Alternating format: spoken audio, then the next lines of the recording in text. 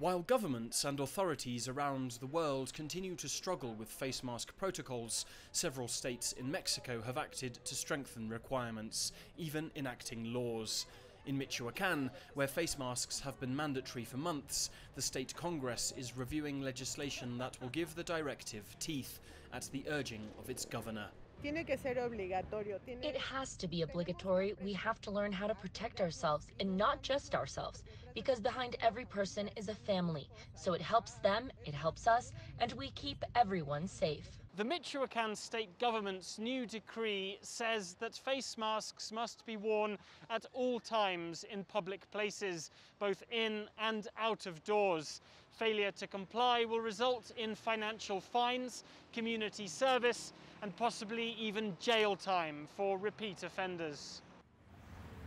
But not everyone is on board with the mandate. In an informal survey we conducted ourselves in Michoacán's capital, Morelia, CGTN found 38% of citizens tallied during a 5-minute interval went without face masks.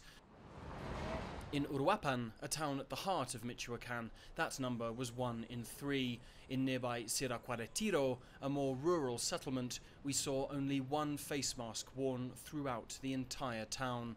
And down on the coast, in the port of Lázaro Cárdenas, more than half of the people we observed went without face masks. Roberto Avila is the emergency services chief in Uruapan and says a written law is one thing, but enforcement is another. Unfortunately, there are many who continue to resist the use of face masks. We're enforcing the law through health inspectors, transit police, security forces, and emergency services to set up road filters where we can instruct our citizens to use their face masks and to remind them of their obligation. Antonio Soto is a state congressman who believes that, despite the law seeming draconian, desperate times call for desperate measures. These are extreme measures, but we are not living under normal circumstances. Countries like the US, which have relaxed their pandemic protocols, have seen large numbers of COVID deaths. So if you put stricter rules in place, you will save more lives.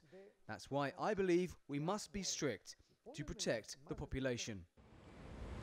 6 Mexican states in all now have laws in place requiring face masks and imposing stiff penalties for non-compliance, with Michoacán's legislature expected to soon make it the 7th. Whether these laws will help rein in surging COVID-19 cases will be closely watched by the rest of the country. Alasdair, Baverstock, CGTN, Michoacán, Mexico.